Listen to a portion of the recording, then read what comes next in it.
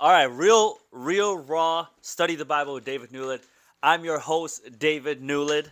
We're gonna go into Matthew chapter 22. We're just gonna read through it. I've only got a few here for you, just so this format won't take too long. But if you want to go to thebiblestudy.method.com, you're gonna be able to download a free guide to studying the Bible for any believer, any Christian, leader, pastor, teacher.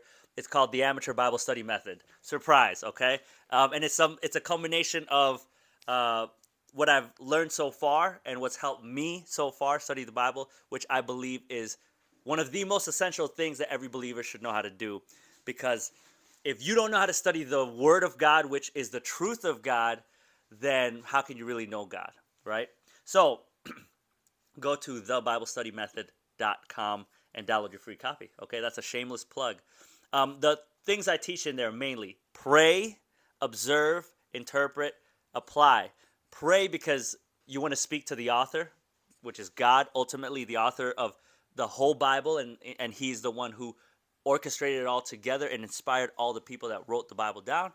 And then observe, which is to ask, what does it say? Like, what are you actually reading there, and what are you observing is present in the text itself? Not your opinion, not your thoughts, not your perspective, but what does it actually say? Interpret means, what does it mean? So take the observations, which are just facts, and you interpret it to something that is a true statement that is not easily seen there. A truth statement or a principle that will be true no matter who says it, and especially if you give context to your truth statement.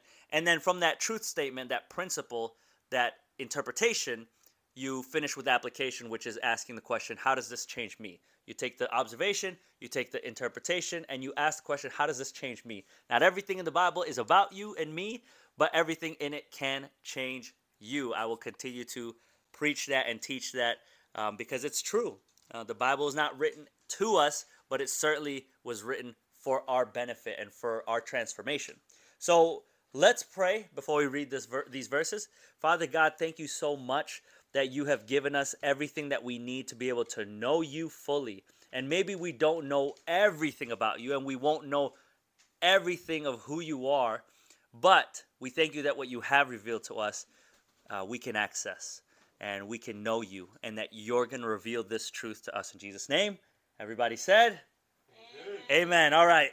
Matthew chapter 22, reading from the NIV. I think this is the NIV, correct.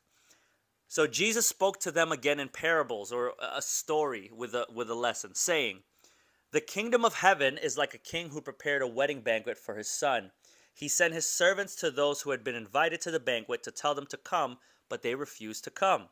Then he sent some more servants and said, 'Tell those who have been invited that I have prepared my dinner. My oxen and fattened calf have been butchered, and everything is ready. Come to the wedding banquet.' But they paid no attention at all and went off, one to his field, another to his business.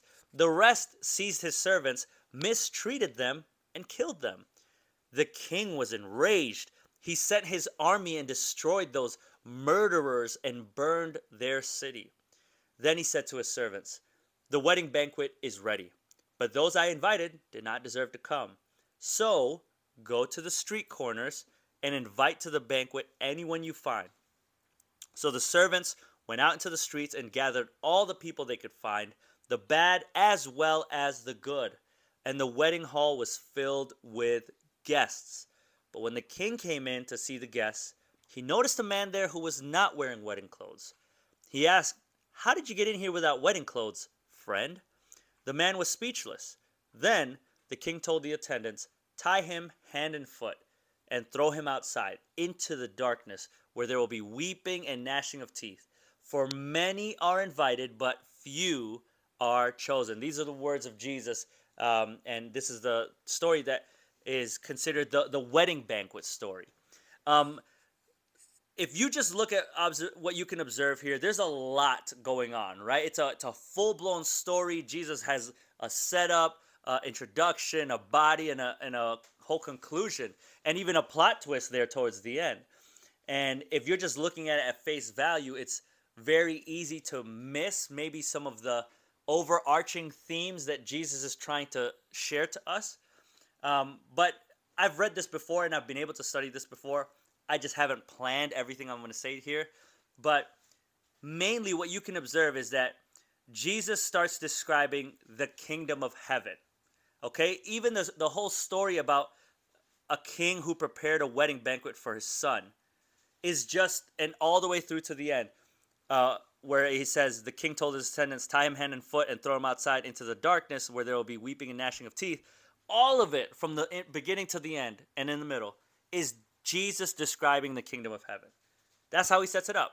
And so, to a certain extent, we can take the things that Jesus has described in the whole story, and we can attribute attributes of heaven to, or attributes of this story to attributes of the kingdom of heaven. So what do we notice?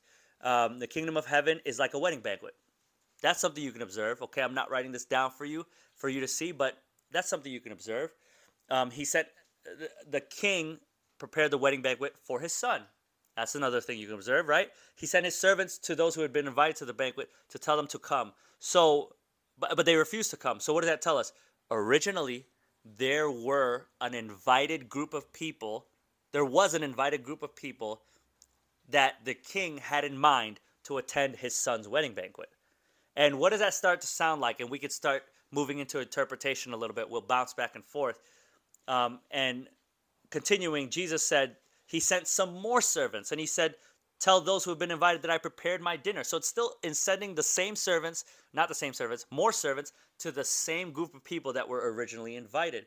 But they kept paying no attention, went off to their own field, another to their business. The rest seized his servants, mistreated them, and killed them. And the king was enraged. So what is Jesus trying to parallel with that part of the story? He's trying to parallel, and this is the interpretation where you could ask, what does it mean?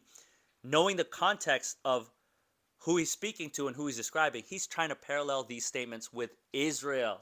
That Israel was the original chosen people of God, that God originally invited to the wedding banquet for his son, that God originally sent more and more servants, more and more prophets to preach and invite people into the wedding banquet of his son, but they refused, they ignored, and some even went to the extent of killing the same servants and messengers and prophets that God sent to invite them to his son's wedding banquet. So that's what Jesus is setting up here. He's trying to show them, and these people largely can start to get the picture that Jesus was painting, that God sent his prophets first to Israel. Then he said to his servants, when they already refused, and he sent an army, destroyed their city, the wedding banquet's ready, but those I invited did not deserve to come. So go to the street corners and invite to the banquet anyone you find. And they found people, guess what? The bad as well as the good. So now God goes from inviting just the people of Israel or just this select group that he originally favored, and he tells the servants to invite everyone. The bad, the good, the known, the unknown, the far, the near, the tall, the short, the men, the women. He invited everyone, and the servants invited everyone they could find. And what does that sound like? Jesus and his gospel, the message of salvation through faith in Jesus, is offered to every single person. And so they all come in. But here's the plot twist. They all come in there, but then the king notices a man who was wearing wedding clothes. And he asks, how did you get in here without wedding clothes, friend? So they're all invited. And they all, well, not all of them, but they're all invited. But a lot of them show up. But then there's one more wrench that Jesus throws in there. So at least it seems like it, where he asks, how'd you get in here without wedding clothes, friend? And the man was speechless. The king told the attendants, tie him hand and foot and throw him outside into the darkness where there will be weeping and gnashing of teeth. For many are invited, but few are chosen. And now what does that mean for us? I mean, the interpretation is that everyone's invited to eat of the feast, to receive the salvation that comes from faith in Jesus. Everyone's invited to that. But only few are chosen. Not because God makes people not want to choose him. And not because God makes people choose him. Everyone's invited. But the few that are chosen to actually enter are the ones who are entering with the right kind of clothes on. And the right kind of clothes on, and this is where we can start to move into application a little bit, where how does this change me? The right kind of clothes on to wear to this wedding banquet are wedding clothes. But how does that translate to us today? That when you receive the salvation that comes from Jesus, what you are actually putting on as far as clothes is you are wearing his righteousness. That is those are the only clothes that will allow you into the kingdom of heaven. The clothing of perfect righteousness. But you cannot attain that on your own. You cannot put that together on your own. You can sew a bunch of nice silk and wool and cotton and what else? Give me another piece of fabric, Nikki. Satin. You could sew all these nice pieces of fabric together and still it would not be perfectly what the king requires to attend in his wedding banquet for his son. Because the only clothes that matter, the only clothes that fit are the clothes of perfect righteousness that we can have only through faith in Jesus. And so this is part of where you can apply it in your life as far as asking yourself, what kind of clothes are you trying to wear to get into God's kingdom, into the kingdom of heaven? Are you trying to wear the clothes of your own righteousness, of your own good deeds? Are you in your pride and in your ego trying to wear the clothes of your reputation and your image and how highly people think of you? Is that how you're trying to get into heaven? How much you give to charity? How much you do for other people? All great things, by the way. Of course you want to have good reputation.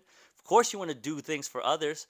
But if that is what you think will get you into the kingdom of heaven, you are sadly mistaken. And the king will look you in the face and say, how'd you get in here without wedding clothes, friend? And we'll have to give account. And the account that we give will not be sufficient to keep us in that place, to actually allow us to enter the kingdom of heaven. The only thing that counts and the only thing that will matter and the only thing that the king is looking for is that we're wearing the clothes of righteousness that come from faith in Jesus, because he was righteous, not you, not me, because he was righteous, he was perfect, he was sinless, and he died the death that we deserve. And so that's how it can change us, because we're not going to, every day, we're not going to depend on our righteousness. We receive the righteousness from God through faith in Jesus, his son, and then we walk it out and we show it with our lives. We live up to what we are wearing. Just like if I'm wearing my my basketball jersey, I'm gonna live up to being a basketball player. But I put it on before I go out to play in a game, right? And so maybe that's not the perfect analogy, but hopefully you start to get what I'm saying. So I encourage you to meet with me next week. This will be live again at 10 p.m. Central Standard Time. You know, we'll try around that time. I know I've been late a couple nights here, but I want you to learn that you can study the Bible. Anyone can study the Bible. And tell your mom, your dad, your sister, brother, son, daughter, your dog that they can study the Bible. No, not your dog, but you get it. That you can study the Bible and you can learn, and go to theBibleStudyMethod.com. God bless.